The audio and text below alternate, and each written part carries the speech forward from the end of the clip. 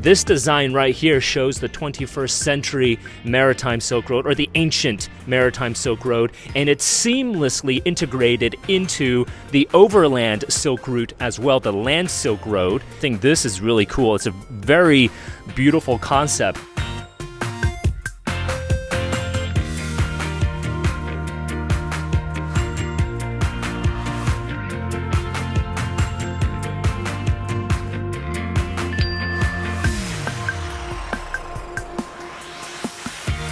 So this technique itself has about 600 years of history.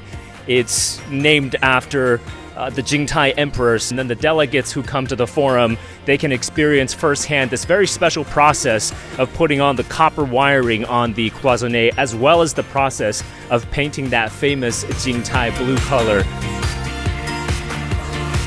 Wow.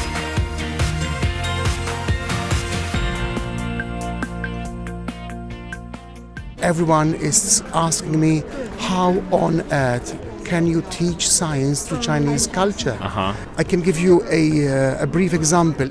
I can start by asking them what is an element, what is a compound, what is a mixture. That's too abstract.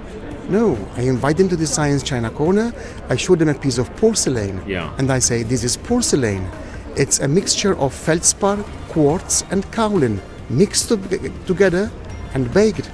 So they understand the concept of mixture. Oh, I see. And then I say, when it's baked and finished, then you add cobalt, CO, element. When you fire the cobalt, it reacts with oxygen.